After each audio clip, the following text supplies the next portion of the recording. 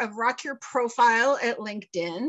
She leads a small but mighty team focused on extending LinkedIn's vision of creating economic opportunity out into the world through a program called Rock Your Profile. We're so thrilled that Lauren is here today to share Rock Your Profile with all of us.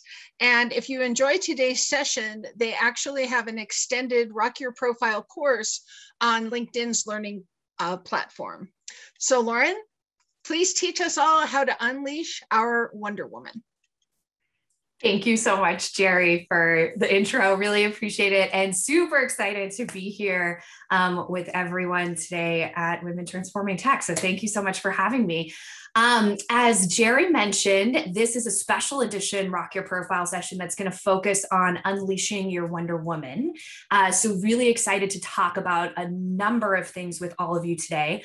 But before we kickstart, what I would love to do is maybe make this less of a presentation and more of a conversation a little off the bat. So would love to understand, what are you most excited about to learn in the session today? You can respond in the chat. And would love to just hear from all of you, what sparked your interest? What do you want to know more about, et cetera, and so on. So I'll give you a couple seconds to do that, just so I can see what's happening, and then we can go from there.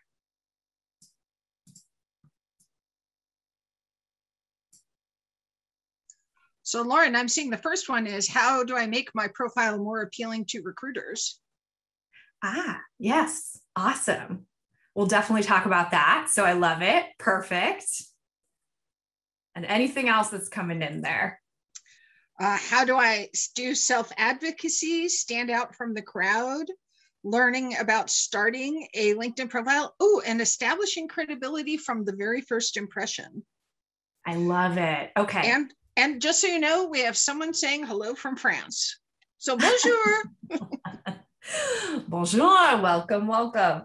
I love it. Awesome. Well, fabulous. It sounds like people are pretty aligned with a lot of the stuff we're going to talk about in terms of what you want to learn. So really excited to dive in.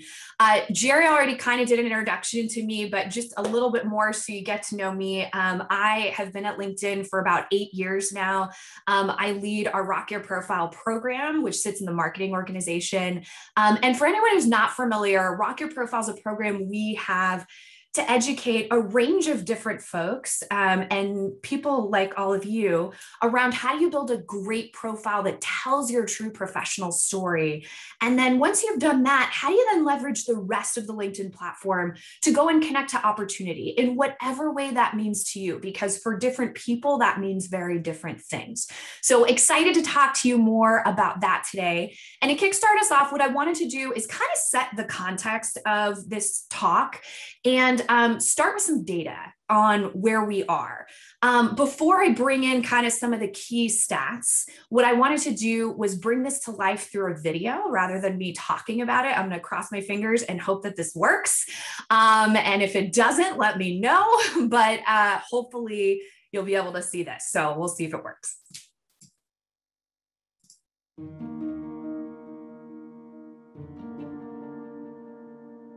We all have 3 jobs now. We're teachers, we're caregivers, and we have our old jobs too. I feel powerless. So many of us are out of work. But we can come through this. Because women have a track record of achieving phenomenal things in the hardest moments. Let's take a huge spotlight and shine it on the problem. This is an opportunity for us to reset. We can start changing the way we all work by having these types of conversations.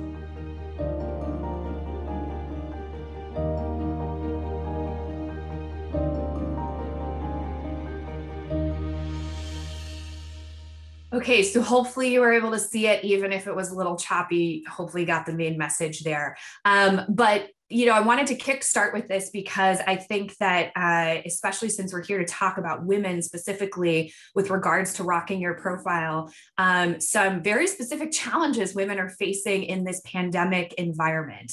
And you can see, LinkedIn is taking a front and center approach with this. If you search that hashtag on LinkedIn, hashtag conversations for change, you're going to see a lot of great things come up, including that conversation around women in the workforce and what's going on there. So if you're interested interested to learn more, definitely check it out.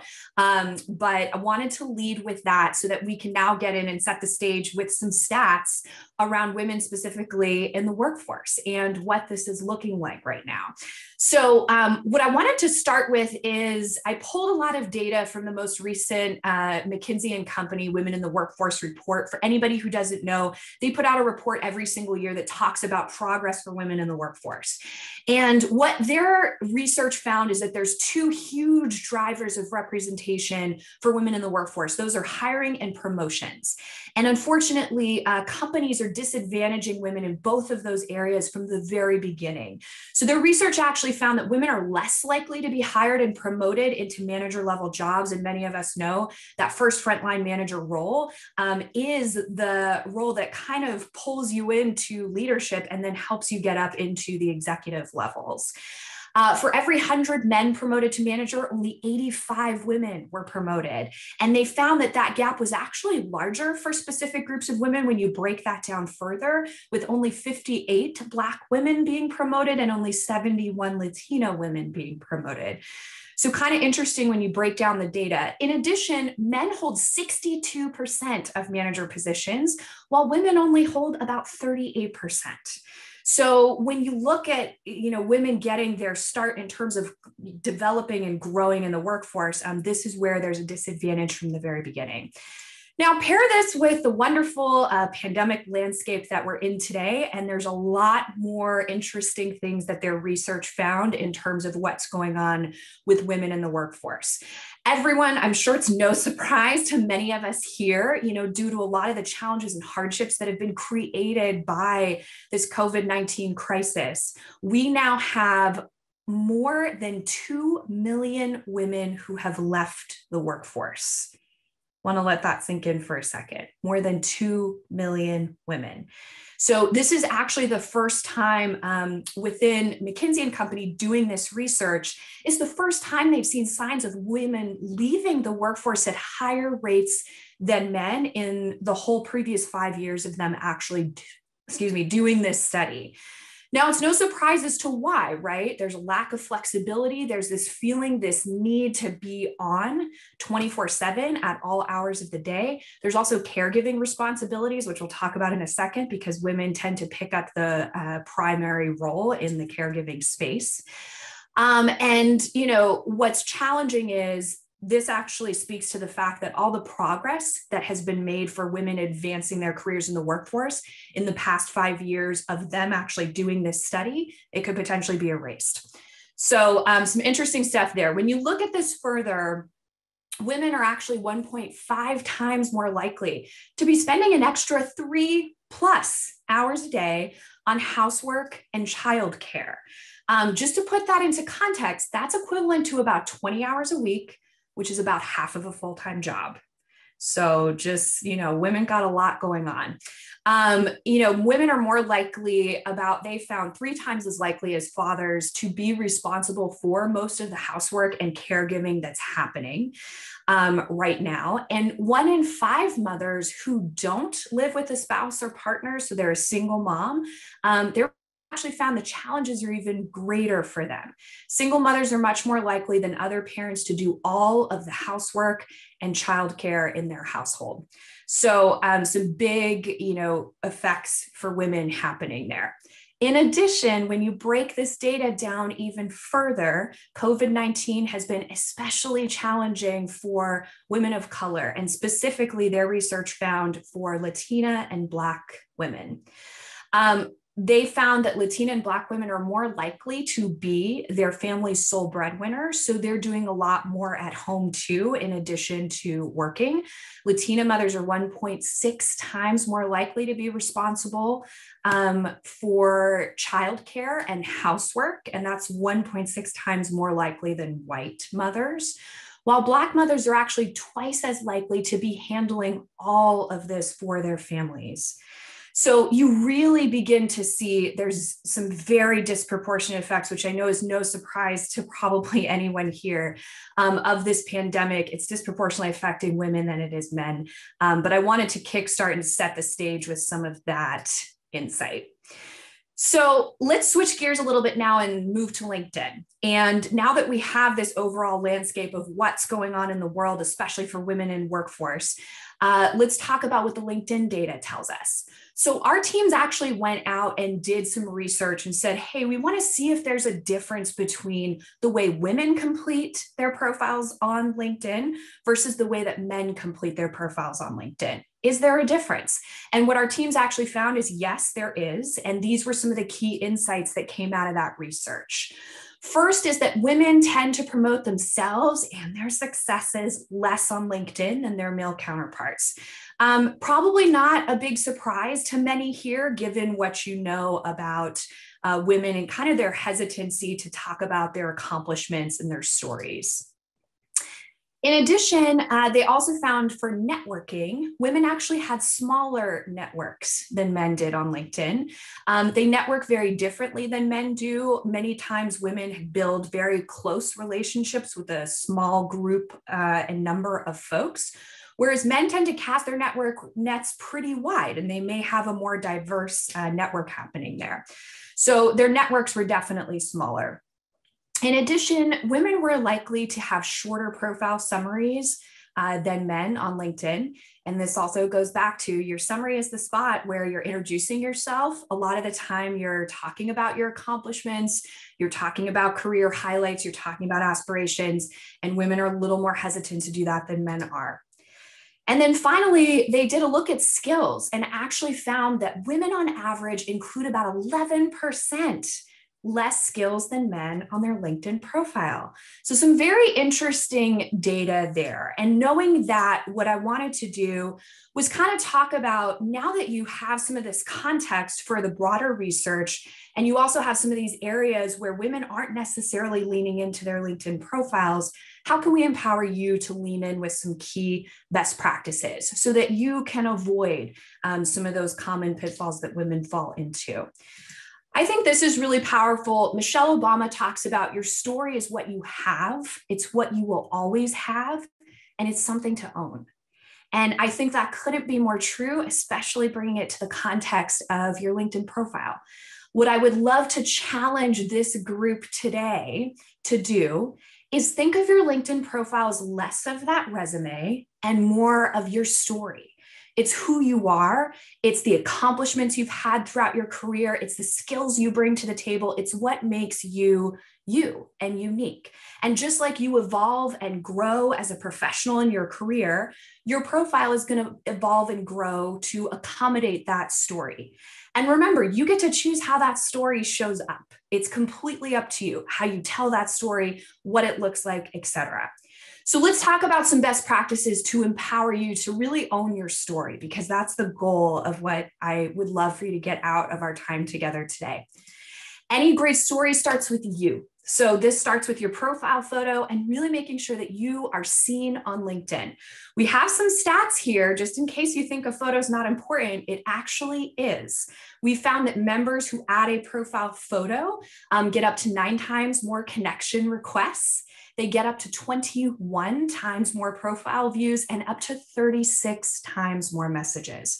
So something as small as adding a photo has a really big impact. When you think about best practices here, there's a couple things I'd recommend. So first, if you want to upload a professional corporate headshot, because that's how you want to be represented, go for it. I love it. I've seen some great headshots out there. If you don't, or you may not have access to that right now, given the fact that many folks are still at home, you don't have to do that either. You can actually just snap a photo on your own these days. Most smartphones, cameras snap high resolution photos, and you can upload that to LinkedIn. If you're snapping a photo on your own, a couple things I'd recommend. First, make sure that it is just you in the frame. We don't want you cropped out of a photo. We don't want a hand hovering over your shoulder from maybe a wedding crop out photo. You may look great, but it might be a little strange. We really just want you front and center in the photo so people can see and connect to you. Make sure you have great lighting and that it's shot on a neutral background, because those are really important. And then also, in case anyone's not familiar, when you upload your photo to LinkedIn, we actually offer photo filters so that you can provide that extra polish and add it to your profile.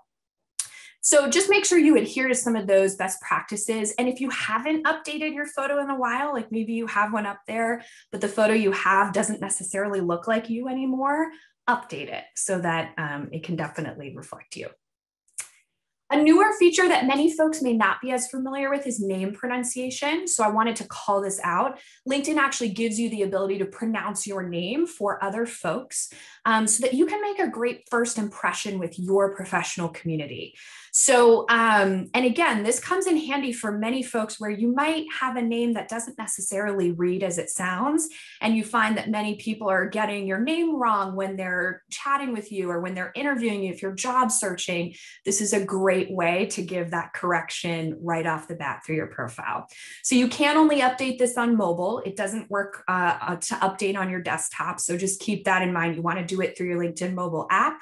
We found, limit it to about 10 seconds, limit your background noise, speak slowly and clearly so people can pronounce your name and know how it should be pronounced. And then hold the phone about 4 inches from your mouth to record. That's the sweet spot for sound quality. So if you haven't done that, definitely take advantage of that feature. Another really important thing when it comes to your profile is industry and location, because these things actually help you become discovered by your professional community. So much so that we found that members who add industry information to their profile, they receive up to 9 times more profile views. Also keep in mind, listing a location can help you receive up to 19 times more profile views, and simply including the city where you're based makes you up to 23 times more likely to be found. So this is important because we have over 300,000 people that search by industry each week on LinkedIn. So definitely make sure that you have these things updated so that people can really find and connect to you and you can build that community. Now let's get into some meatier topics, which is summary, because this one is pretty tough. And if you struggle with summary, just know that you're not alone, because this is probably the #1 area people ask me for a lot of recommendations and help on, because it's challenging. You're introducing yourself, right? And you're talking about your accomplishments. You're giving people that introduction to you. So when you think about your summary, the way I tell folks to think about structure is it should be an introduction to who you are, what you do, why what you do matters, and then the value or contribution you bring to the table that's unique to you, that other people may not bring those skill sets or want to contribute in the same way. So when you think about structure, that's kind of a good structure to get you started. Now, again, this is your true introduction to you. So you want to highlight not just how you want to contribute, but also maybe focus on some of those career aspirations and accomplishments, a little bit of that story. And what I would recommend for folks in this area is check out other key profiles in your industry. You might have people who have really strong profiles or who are key influencers or thought leaders in your industry. Check out their profiles for some inspiration. Many times that can help to kind of get some of the ideas flowing. And also remember, you do not have to do this by yourself. So just keep that in mind too. You can pull from your professional community and other people who know you well. You can sit across from them and have a simple conversation of, ask them to ask you the question of, tell me about yourself. And when you start telling that story, many times other people can tease out some of those key skills or some of those things we may be hesitant to highlight that, we do really well. So that's some key recommendations in that space. And then, work experience. So really important, make sure you have your most up-to-date work experience listed. We found that if you have that, you receive up to 5 times more connection requests, up to 8 times more profile views, and up to 10 times more messages. So it is really important. And we've also found profiles with 2 or more positions listed are up to 36 times more likely to be found by recruiters. So definitely make sure that you have an up-to-date work experience. Also, rather than just focusing on the day-to-day, you want to pull in what was the impact you had, what was the change you led, if any, across the organization, and what were the results you drove. That's going to be much more impactful than just focusing on kind of the day-to-day logistics of a role. So you want to keep some of that day to day so people have a little bit of an idea of what you're doing, but at the same time, really make sure you're highlighting the impact. And then last but not least, but most importantly, bring that work to life. I always tell people it's one thing to talk about what you do. It's quite another thing to actually visually connect people in to what you do and who you are and what you're about. So the way that LinkedIn lets you do this is through the featured section. If you haven't seen it, it is that section that appears right underneath your about section where your summary is. And the featured section allows you to pin rich media content that really just speaks to you and your story and the things that you're the most proud of. For anyone, again, who's not familiar, when I say rich media, all it means is anything visual that helps you to tell your story. So it can be photos, it can be video content, it can be presentations, it can be website links if you have those, whatever helps you to tell that story. In addition, with featured, you can actually feature posts that you've done on LinkedIn. If you've published a post, you can feature it there. In addition, if there's like a post that someone else has published, whether it's an article or short form post, you can also feature theirs and then talk about how, that contributes to your story. So just keep that piece in mind as well. Okay, so finally, I'm a big believer in action. So what I wanted to leave you with here, and I hopefully, Jerry, I'm running on time and I'm leaving a couple minutes for questions, but a couple things for you to take action after this, because I think talk is cheap, action's where it's at. So that's where I want to inspire you today. So bring awareness to some of that data that we talked through so you can avoid some of those common derailers for women, especially when it comes to different parts of your profile. Review your LinkedIn profile, ensure that it really speaks to your contributions, your accomplishments, and your skills, and that it really tells your story. Remember, lean in and own it, just like our friend Michelle Obama talks about. Add your name pronunciation if you haven't, and feature content if you haven't done that. Those are some of our newer features that we launched last year, so definitely make sure you're taking advantage of those. Don't do it alone. Remember, your professional community to help you. I talked about some ways to do that with summary, but there's so many great ways. Just know you don't have to do it by yourself. You can always have other folks help you. And then set aside a regular time to check in on your profile and ensure everything is up to date. Because so many people, they let their profiles go stale. And again, as you're evolving and growing and you're gaining new skill sets or you're getting promoted at work or things like that, you definitely want to make sure that your profile is updated to reflect those key changes that are happening. So set a regular cadence, whether it's once a quarter, a couple times a year, just to go in and make sure that your profile is the most up to date. And last but not least, I just want everyone to remember this is a lot of stuff and it's not always easy. So you've got this. And I have two of my favorite people here to tell you you've got this. So I just hope this was helpful for you today and that these are some great tips to either help you get started or help you continue to evolve and grow your LinkedIn profile. So with that, Jerry, I think I'll turn it to you for questions. Sure. So we only have about a minute for questions. 60 seconds. So I know 60 seconds. So it says, how should I structure my LinkedIn page when undergoing a career change? Are there certain areas I should highlight? And by the way, you had like 20 some odd questions. So I'm cherry picking. Oh, okay. Sorry, you guys. So I would say if you're going to be changing careers, I would say pivot your most recent experience or pull out the skills or experience that speaks to that career pivot. And then anything in your past that also speaks to skills that will translate to that career pivot. Because a lot of people say, I want to remove experience that doesn't directly relate. Not necessarily. I think many times skills can transfer across industries. So I would focus more on that skills and that piece of the story. Okay. And then there was one more. Is it recommended to change your profile according to the role you're applying for? So if you're applying for a lot of jobs, how do you create that right LinkedIn profile?